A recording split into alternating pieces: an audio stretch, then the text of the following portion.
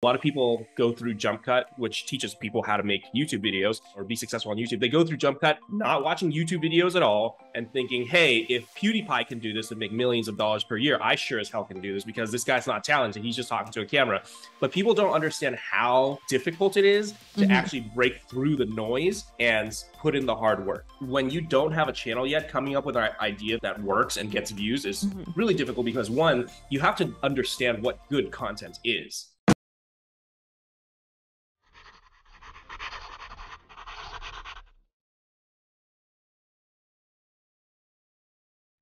This episode is brought to you by Momento NFT. Momento NFT is a direct-to-fan social NFT app that allows fans to own viral moments from their favorite creators and unlock perks like meet and greets, autographed merchandise, and more. As a creator, you can easily create valuable images and video NFTs of your best social content. And as a fan, you can own viral moments from your favorite creators and unlock perks like meet and greets. Momento NFT is backed by Animoca brand Linza and Mark Pincus. Check out the app available on App Store and Google Play.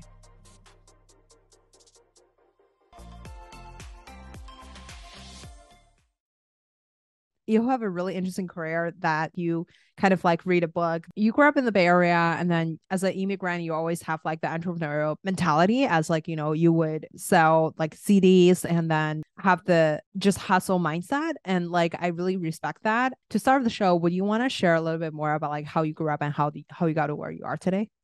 Yeah, I think the most important thing is that, at least to me, the most formative aspect of my life was that I grew up poor. My family was in Section 8 housing. It was government funded. In high school, I went to like the line where you get the cheap lunches that were like 30 cents. And so I've always had this desire to break out of that and do something bigger, right? It really hurt me when I saw kids around me getting like Nintendos and PlayStations and all this stuff. And I told this in one of my YouTube videos, but one year my mom gave me a bag of candy because that was a particularly bad year for my parents just financially. And I got a bag of candy for Christmas. And so at some point I said, look, I don't want to like live like this. And it's not just about the material things. It's like I don't care about the newest toy, but I want experiences, right? I want to be able to go see a movie because I want to be a movie maker. I want to be able to afford a computer because I want to try to program something. And so ever since I think fifth or sixth grade, I started like doing weird businesses that would make me money so I can afford my own stuff. I was like, I'm going to help out my parents this way.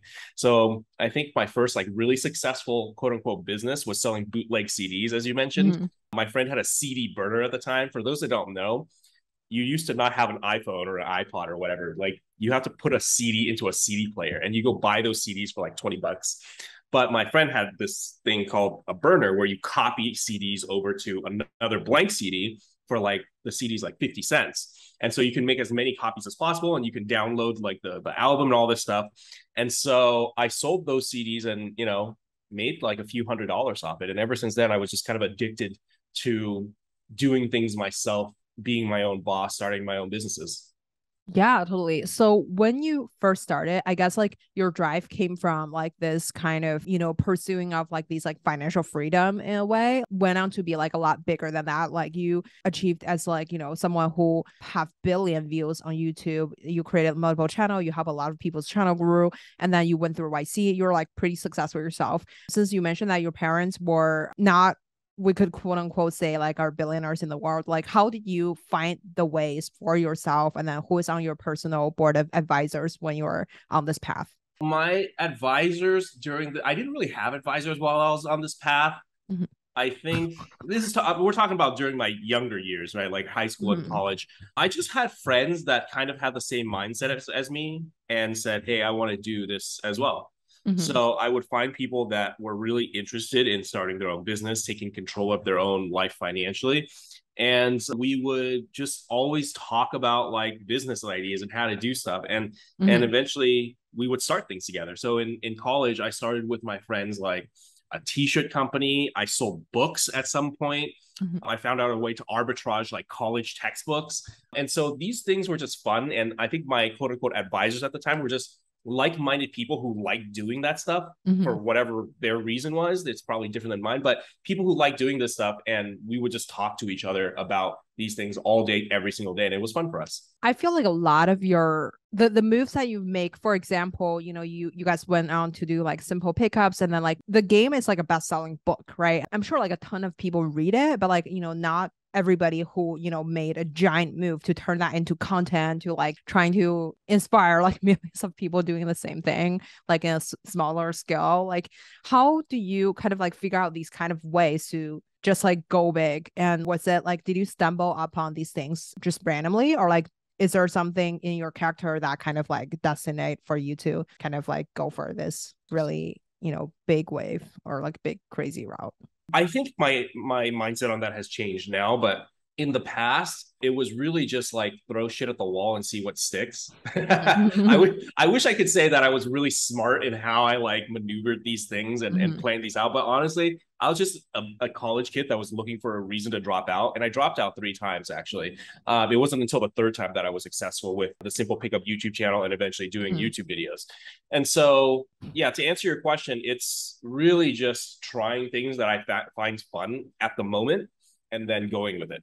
Totally. When you were thinking about like the things that you did, right? Like you mentioned that like, you were not like a particularly the best student in the world, but like you're like a hustler, you're like really street smart. And how do you kind of like find your unfair advantage, and how do you kind of like translate that into your business?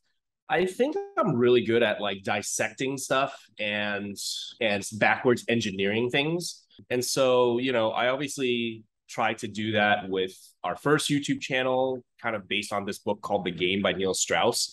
And then I did that with Jump Cut, teaching people how to create YouTube videos. So I don't know what it is in my brain, but one thing that I would say is my superpower is just kind of like looking at how things work and creating a framework basically to see how I can replicate that success. Well, you mentioned about like the framework, right? Is this like a numbers game? Like, for example, you watch like 10,000 videos and then you kind of like hardcore study them, or like you kind of like just find patterns because of you've done it like so many times? Oh yeah, for sure. I mean, it's both. So you can't be a good writer unless you read, right? You can't be a great content creator unless you watch content. You can't be a great filmmaker unless you watch movies. So part of it is, yeah, you have to be able to watch these things and be obsessed with it. If you're not, then you're just not going to be able to create those frameworks and be able to replicate that success. But yeah, number 2 is also doing it. So you can watch it and say, oh, this movie is good for this reason. This movie is bad for this reason. But then once you go out and do it, you figure out how fucking hard it is to make a movie. And then, you say, okay, well, this was not as easy as I expected. Next time I'll do it better this way. Next time I'll do it better this way. And after a few of those, then hopefully you're able to become at least a decent movie maker. And I think that just goes for pretty much anything that you try to be successful at. A lot of people go through Jump Cut, which teaches people how to make YouTube videos or be successful on YouTube. They go through Jump Cut not watching YouTube videos at all and thinking, hey, if PewDiePie can do this and make millions of dollars per year, I sure as hell can do this because this guy's not talented. He's just talking to a camera. But people don't understand how difficult it is to actually break through the noise and put in the hard work. To go back to your question, it's a little bit of both. If you're creating a YouTube channel today, how would you break your YouTube journey into like couple different sectors? And then like, let's say like from 0 to 1, and then to 1,000 follower to maybe like 100K, and then from 100K to like the millions, right? Like, I mean, let's say these are like the 3 kind of different stages that you have to go through. Like, what would you do in each stage to kind of like help yourself get there? I would say, okay, so from the 0 to 1 is probably the hardest part. When you don't have a channel yet, coming up with an idea that works and gets views is really difficult because 1, you have to understand what good content is, right? And a lot of people don't understand that. But number 2 is you have to like wait for the algorithm to then promote your content. And that just kind of comes with time and quantity. The way I would think about it is instead of trying to be really original, to just kind of come up, like look at what's been.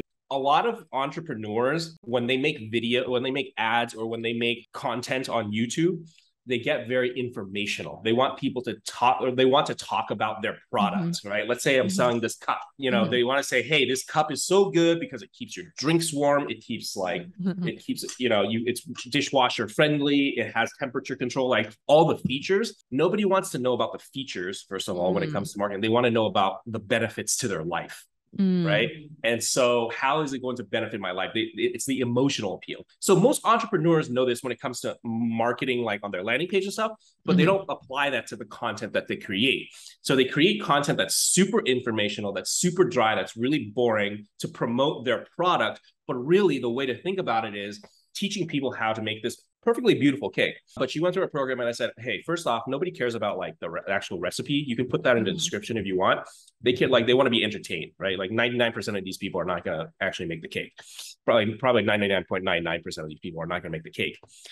So just take something from what other people are doing and apply to your niche. There were a lot of people at that time taking like movies and pop culture items / characters and making it into food. So Rosanna Pansino was like a huge accelerator in this realm. She was a gamer, so she would take a lot of like Minecraft characters and then put it into her cupcakes, or like take, I don't know, she might have not done this, but like Mickey Mouse characters and put it into lollipops or something like that.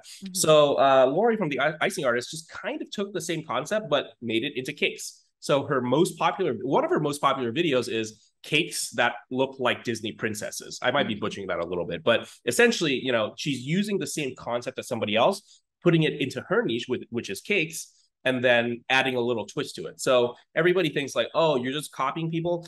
No, you're not.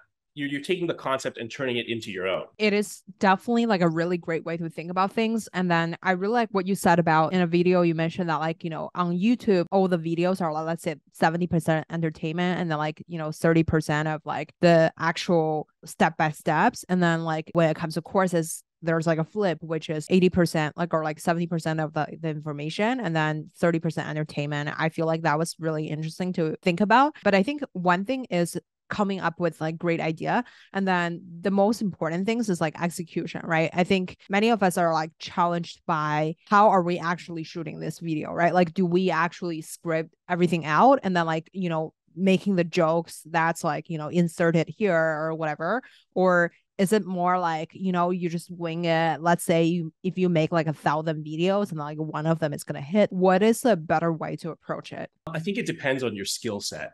So if you are not good at kind of improvising on camera, then writing it out is absolutely the best way to go. I think for most people, that's probably the best way to go. That's the way I did it before. I would write things out as much as possible and then either read off a teleprompter or have the script next to me and then read it and then like talk to the camera. So that's probably the best way to do it. But by all means, like if you're just a naturally funny person and you're reviewing food and you don't need to write that, then don't write it. I think like the other part is like about making it into like a visually appealing stuff, the editing and the like the angle, like the sound effect. It's technically just like making a mini movie. And then especially nowadays, all the YouTubers kind of have like raised the standard of the quality and production of like all these like YouTube tutorial, like to just literally anything, like everything looks like a mini movie these days. Like what would you focus first on? Like, I think we had the discussion about like,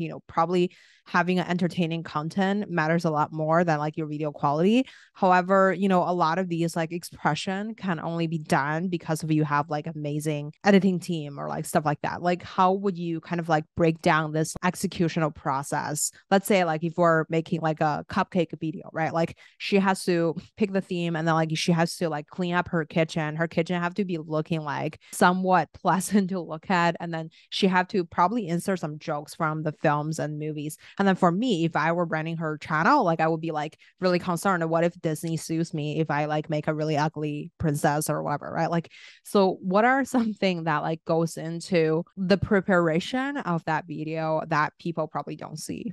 In terms of preparation of the video, let me take a step back. I think the most important part of the preparation is actually the idea itself, right? Sure, cleaning your kitchen and making sure the cake like looks nice, that's important. But if the idea itself isn't good in the first place, then all of that stuff is going to be moot. And so the process that most people don't see is actually the brainstorming process on coming up with the subject for your video. So I'll give you an example. Graham Stephan lives here in Vegas. So he's a big finance YouTuber. He has like millions of subscribers. And he told me for every video he makes on his main channel, he does 4 to 6 hours of research on what the video is going to be. So 4 to 6 hours just to decide what the video is going to be about. And then an additional, day or whatever it was to write out the video or at least outline it. And so he takes a very, very long time thinking about what the next topic will be. And I think that's pretty crazy in terms of like the length of time. But I would say a lot of people spend too little time on that.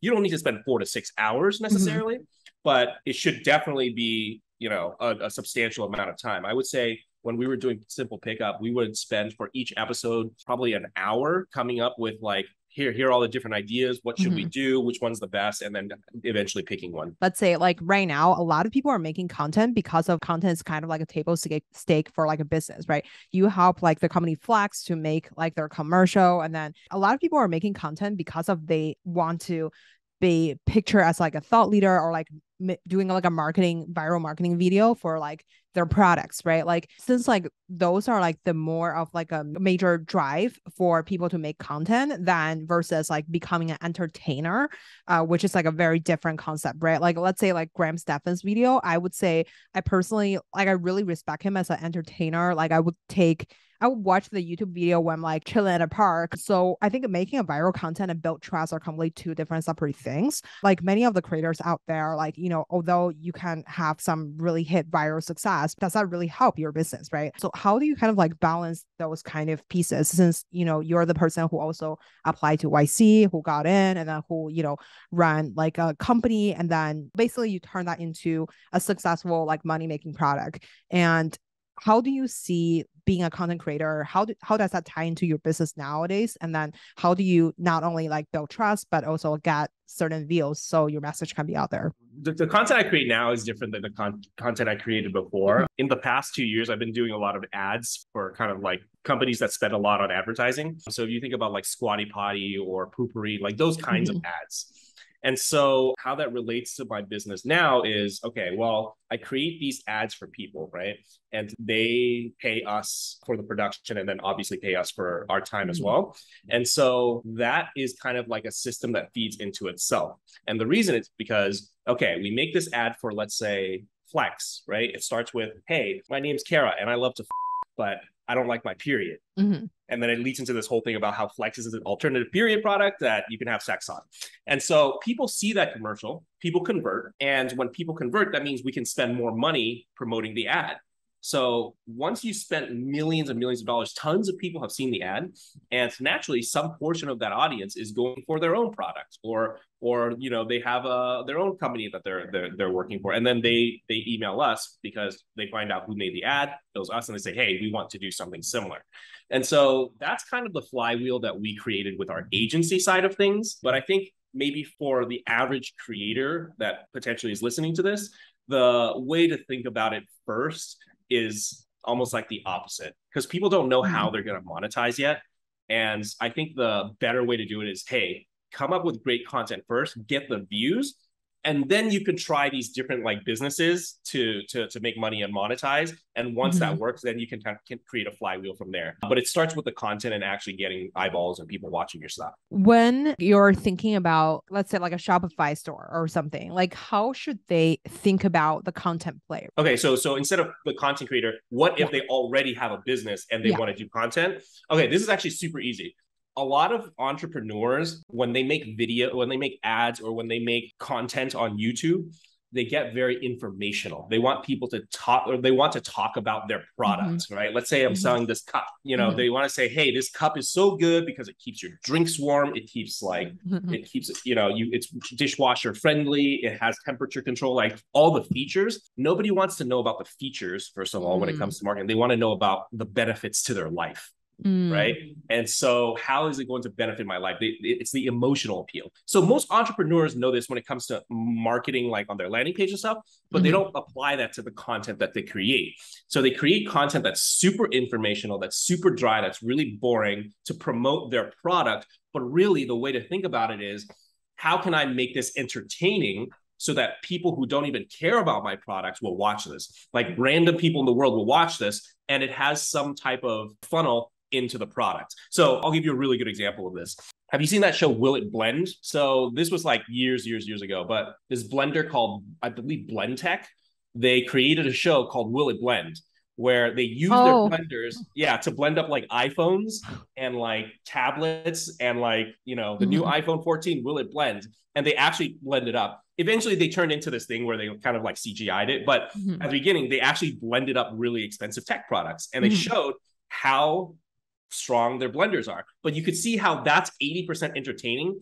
And the funnel here is, hey, the blender's so strong, why don't you get it for your smoothies? But that's, I think, the missing piece of what a lot of entrepreneurs overlook when they create content is, how Mhm. do I make this entertaining and Mm. use it as top of the funnel and eventually get people to buy my stuff from there? Totally. I actually have another question piggyback on this, right? Like some of our listeners are like maybe let's say like tech founders, like they're selling like a 2B product. Although, I mean, I'm sure like, even you're selling a 2B product, there's like a human who is doing the buying, right? But on the other hand, the other day I saw this like accounting agency and then they created like a full-on TV show, like they're mocking, let's say like a famous TV show, let's call it, I don't know, like Game of Thrones, whatever.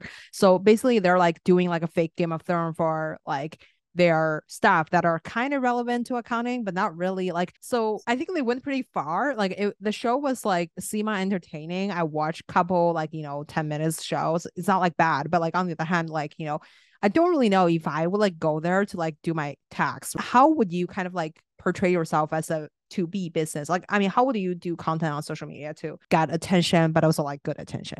Basically, they're selling to other businesses, and you're saying, how can you make content that will get the like right leads? Like how do you be like, I mean, I really agree with you on there, like you need to be entertaining, you need to like not be like hey, buy my stuff all the time, but like you're self-selling, you're like kind of like offering the entertaining value, but like on the other hand people have to actually treat you seriously and like buying your stuff. How do you kind of make a interesting thing and then like also convert into sale?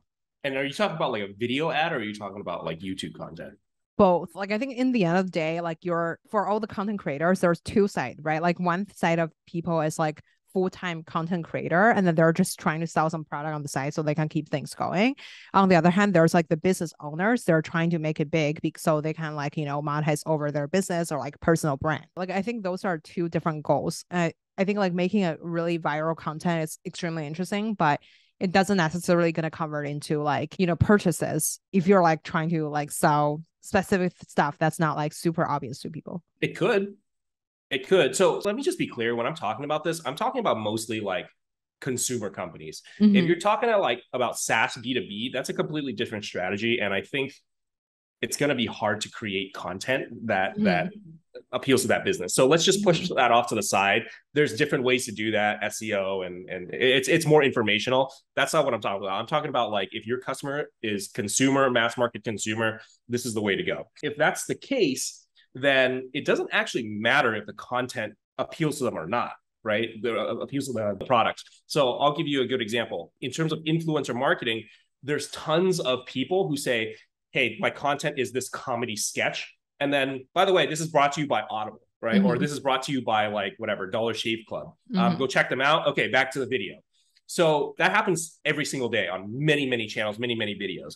And the reason that it's so prevalent is because it actually works. These companies are paying influencers to promote their product.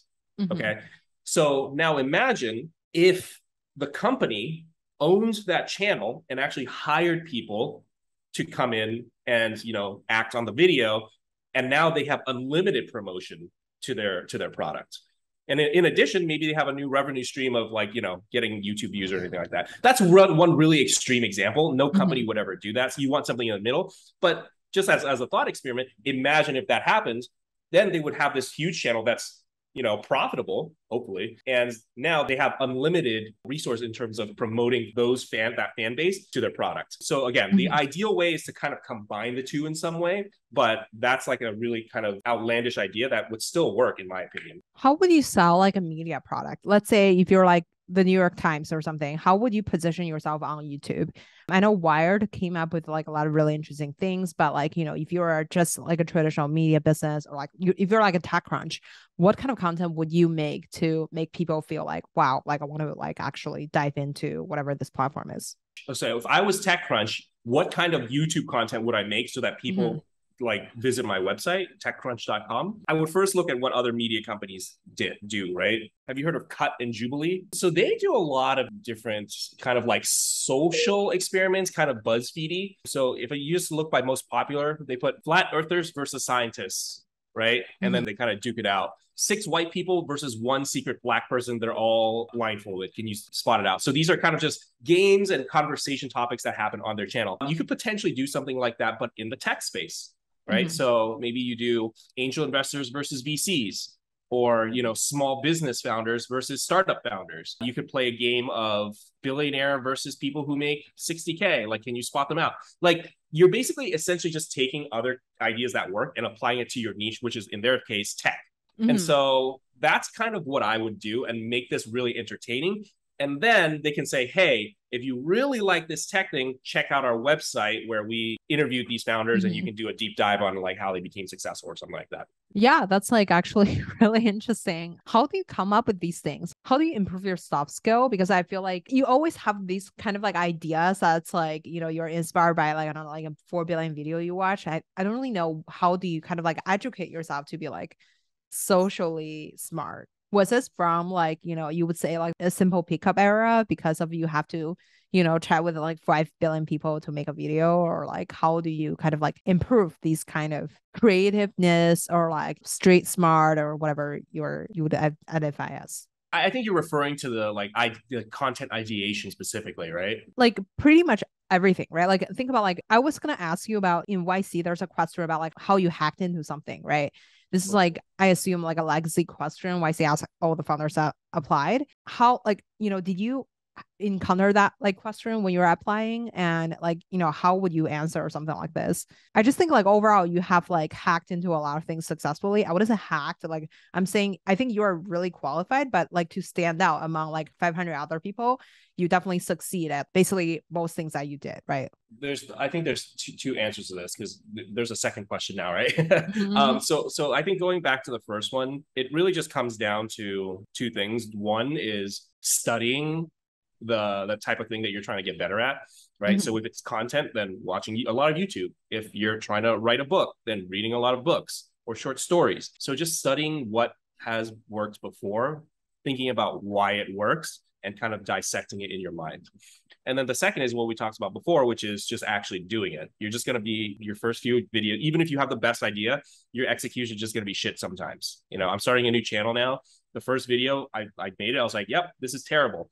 And so I'm iterating on it. And it's going to take maybe 3 to 5 episodes, even as someone who has created as much content as me. It's going to take 3 to 5 episodes until I get good at creating that particular type of content. And so I think those are just the 2 things. And you can apply that to pretty much anything in terms of, the skills you're trying to get. How do you hack into things? Like what are something that you hacked into? It's kind of the same thing. So I'll give you an example and I'll tell you where I learned it. There were multiple times where we got onto the front page of Reddit and made our video, or some other big forum, and made our video go viral, right? Because we were able to kind of quote unquote hack Reddit.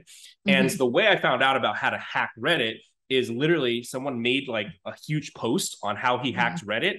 And then I read that and I said, hey, I could apply that to my videos. He was doing it for something else. I believe like a business he was promoting or something about that. But he made this whole post on like either the New York Times, the Guardian, something like that, about how I hacked Reddit. And, it was like a guest post. And it was all just to promote like his book or something like that. I forgot what it was. But I said, hey, that's a really interesting idea.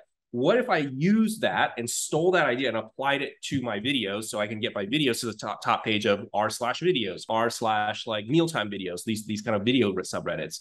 And so I took that idea, I did it a few times, and out of the 20 times we tried it, maybe like 6 or 7 times it worked. and it got onto the front page and we got hundreds of thousands to millions of views. So to answer your question, how do I hack things? I wish I could tell you that I was original and I come up with these ideas by myself, but it's just really doing what other people have done and then having foresight, I guess, not really foresight, but kind of to apply it to your particular use case. What's your content diet look like? And how do you kind of like spot these like really interesting things?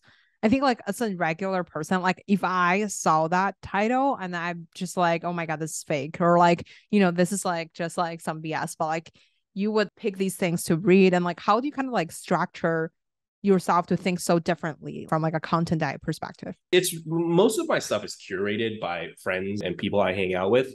I don't hang out with creators so much anymore, but when I was first making YouTube videos, like all of my friends were all creators. So we had like a group chat where we said, hey, check this out. Check out this thing. Have you tried this? And I know other successful creators do the same thing. Graham Stephan does the same thing. He has a group chat that he has not invited me to, where he, goes over these kind of like strategies with people where it's like, hey, I've been trying this and this has worked. Has it worked for you? Why don't we try this next week? And they're like helping each other hack the system and figuring out the algorithm.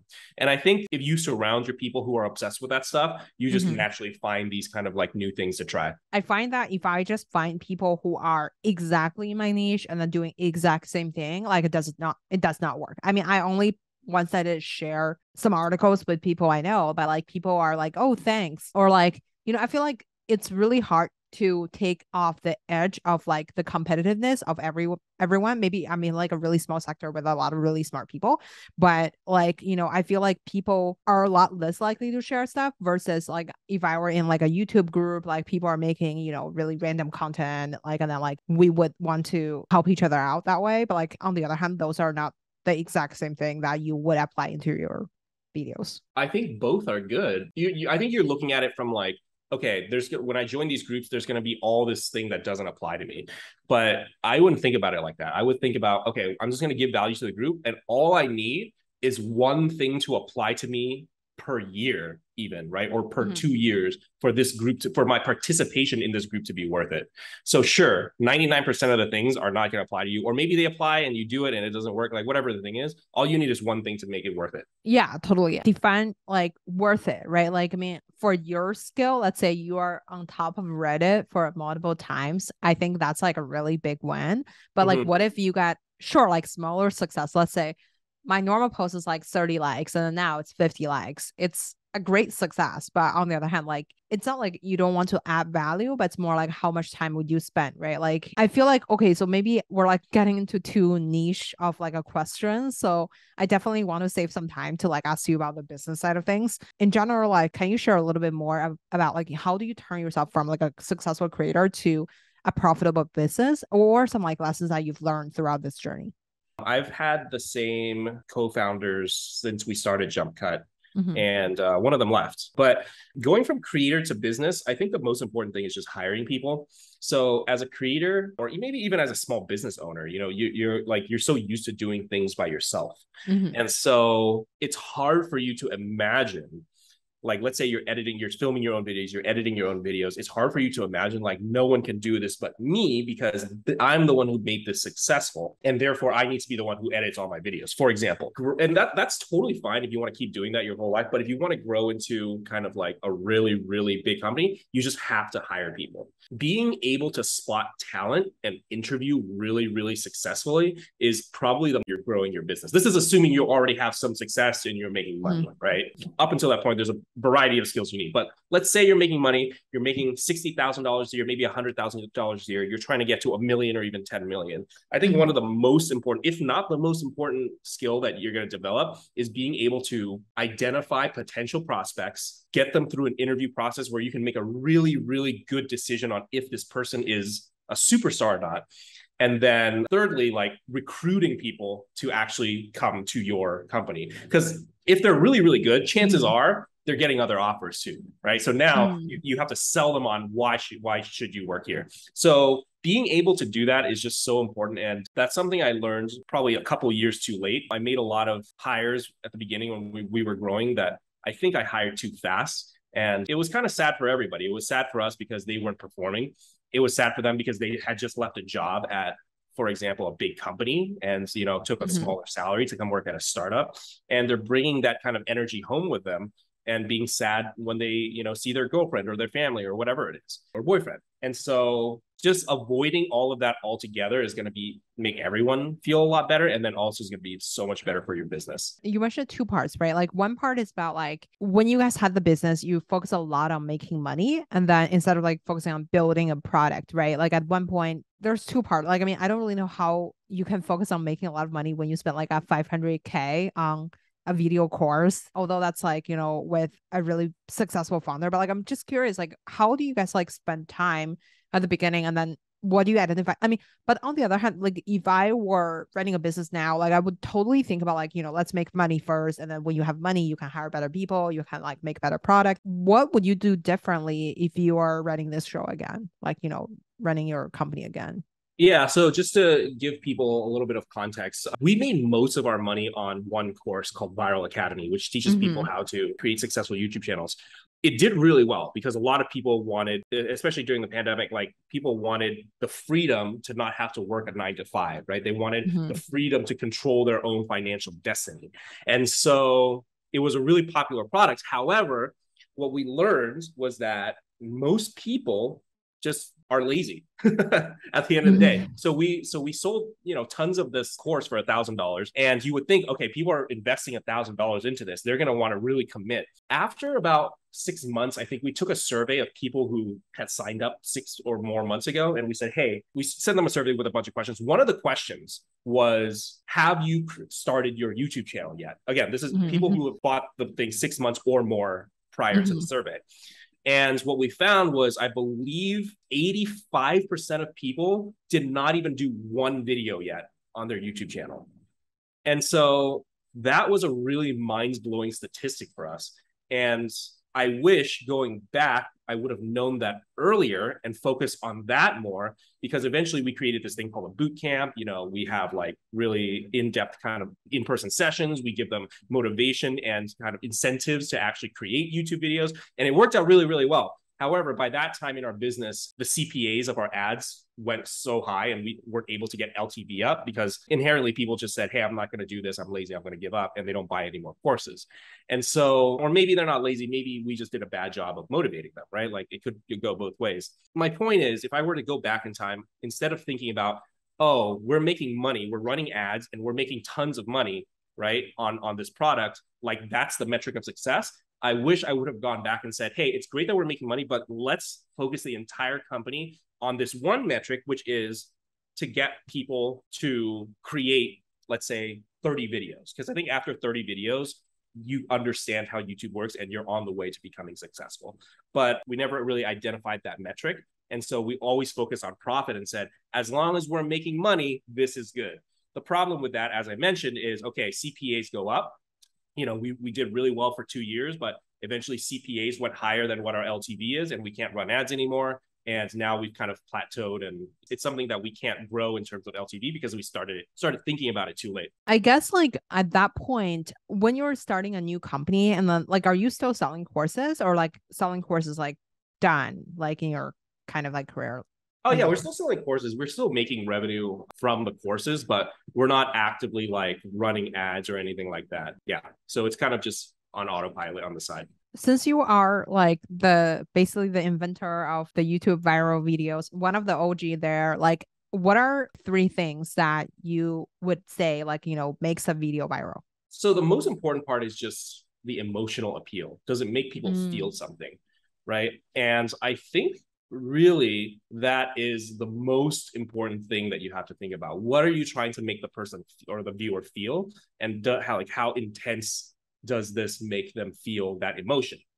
So the more intense it is, the more viral potential that it has. Once you have that, there's certain things that you can kind of throw into the video that we call traits of virality that you can use.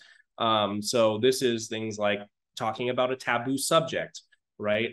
Putting two things together that don't belong together. Like, for example, flat earthers versus scientists, telling a story, doing things that an underdog story, for example. So Hmm. these are kind of like the viral triggers that you can put in there. But the umbrella to all of that thing is, how do you make people feel an emotion intensely? You have went through, you create like videos that are like getting 500,000,000 views. What are something that like most people don't know that about making things viral and then like being a content creator that you feel like would like surprise a lot of people? The bad thing is that it's very emotionally taxing in a lot of ways that you wouldn't originally think. So, for example, you just get haters all the time. And people will say something like you'll spend a lot of time on a new concept, for example, and then people will say, "Oh, I hate this. Go back to the old stuff. This sucks. You're a, fuck you, whatever, whatever." Or they'll just like make fun of your appearance. It's like, "Oh, this like I don't care about that because I like to joke with my friends about that stuff." But for some people, it's really emotionally taxing to be called fat when you put out a camera, or be called ugly, or say your teeth are fucked up. And it's these people that like you don't know them at all, but they come into your life and they make these statements, and it just hurts sometimes. Mm-hmm. And then another reason is, okay, well, maybe you see success and then your views go down. You're getting 1 million views per video, and then it goes down to like 500 or 400 or 300, and you're still making a good living.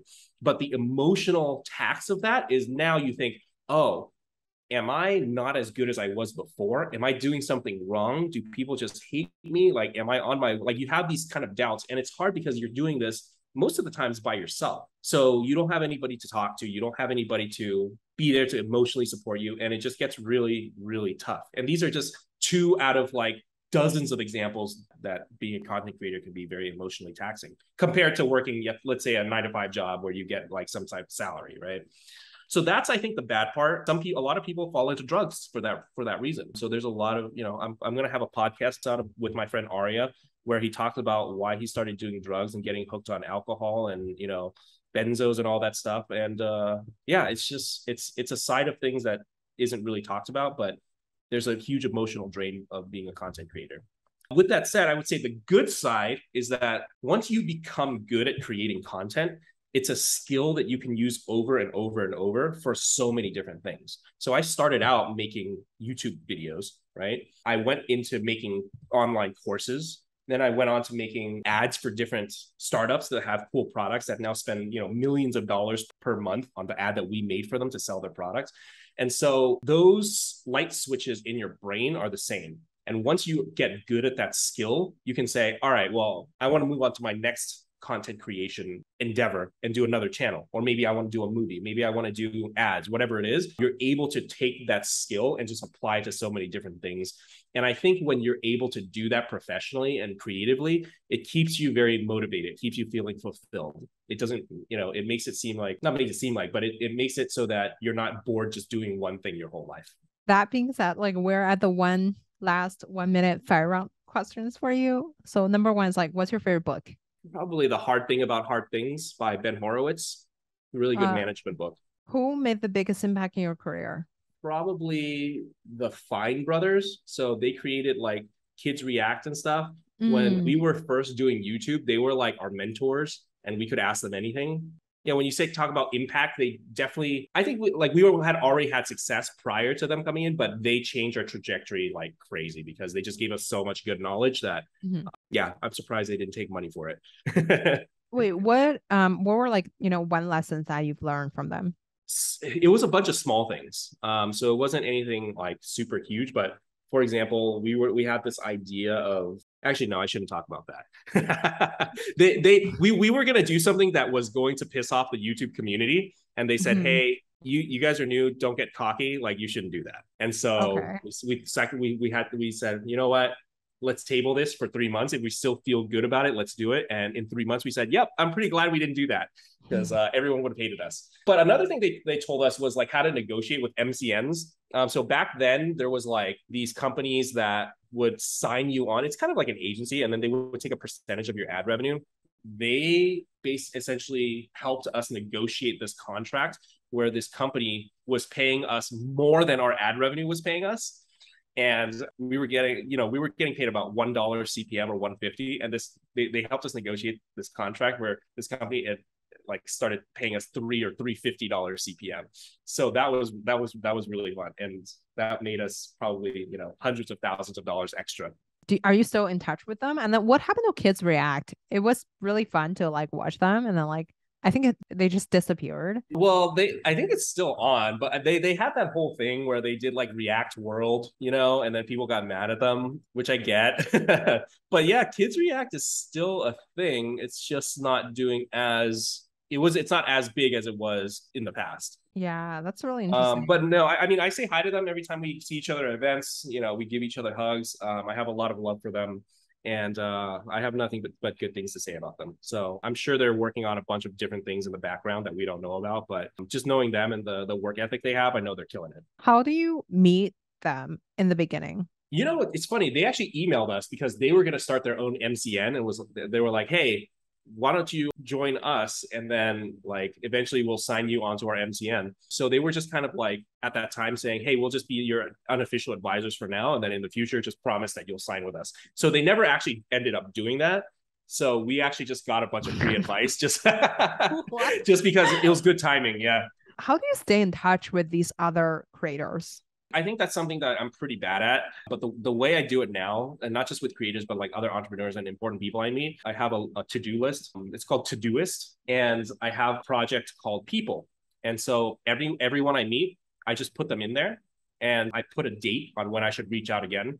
And then I just reach out over email or over text. If they're in the city, I get coffee with them, I get lunch. But at the very least, I just shoot them a text or shoot them an email saying, "Hey, what's been up? You doing good?" And checking in. Wow. I mean, like, don't you afraid of like people ask you for 5 favors or something? No, because the people that I meet are not, you can tell that they're cool. Once they start asking for favors, then I would just blacklist them and not talk to them anymore. But let me rephrase. Asking for favors is okay. If they go overboard with it, then I can say, "Hey, this person seems kind of like leechy and weird, and I'm just gonna stop communicating with them." But that has rarely happened in the last like 10 years where I made a conscious decision, "Hey, I want to reach out to this person," and they became someone who's like really weird or someone that I didn't like. It's probably only happened like 5 times in the last 10 years because I think once you get good at hiring people, you're able to read people really well and make an assessment when you meet them, what they're about and are they cool? Would I want to have lunch with this person? Would I want to have beers with this person? How do you be a really good like articulate person and storyteller? Like I feel like everything you said over our podcast or like any other podcast are even the most boring story when you're like telling them, it's like really engaging. You kind of like create those because I always think that I'm quite boring. No, I think you're pretty engaging. I feel like, even like when you were mentioning about like retreat or something, and then it was like a touchy-feely retreat, and then like, you're like having that mini story arc in like a 2 minutes story. It's like pretty impressive. I just feel like that's like a really good skill to like have. But it's like really hard to actually practice in real life though. Yeah, yeah. I think a lot of writing helps. I think I still have a lot of work to do in terms of like when I improv or when I do, podcasts like these, but writing helps a lot. And then I always have a framework in my mind of like start with a hook Mhm. and then end with something memorable. And so the story in between is, kind of just like beginning, middle, and end. But that's kind of what I think about. What's the most important part? How do you hook them? And then at the end, it's like give them a concluding sentence that kind of wraps everything up. When I started creating content, I feel like at the beginning, I thought like being a content creator, you need to be really, really creative. And then like now, like after creating for like 2 years, I feel like the most important skill is like kind of like setting up a system for yourself than just being sure. like go at it like every day, freestyle, blah, blah, blah. But like, what is your structure like? I mean, how do you kind of set up the system for yourself and how do you kind of like maintain this level of consistency throughout the years or, like when you were at least like actively filming YouTube videos? I think the specifics of that depends on the type of video that you're creating or whatever you're doing. Mm-hmm. But for me, it's just doing something every single day and making sure that you do it every day. So Jerry Seinfeld said he's a stand-up comic, so he writes jokes every single day, even if it's bad. Right. So for me, it's always like right now, I'm creating a new channel where I do have to do a lot of writing. And I make sure that I'm writing every single day, or at the very least, working on that channel somehow. And I'm only doing it on the side right now, but every single day I say, okay, I'm going to spend at least, 2 hours per day on this particular thing. That's probably how I do most things when it's because it starts as a side thing, but it's very easy to say, hey, it's a side thing. So I'm just gonna kind of forget about it and then like let it go because I'm getting paid doing this other stuff, right? But I think it's important to, if it's important to you, then you should make sure that you work on it every single day, even if it's just for like 10, 15 minutes.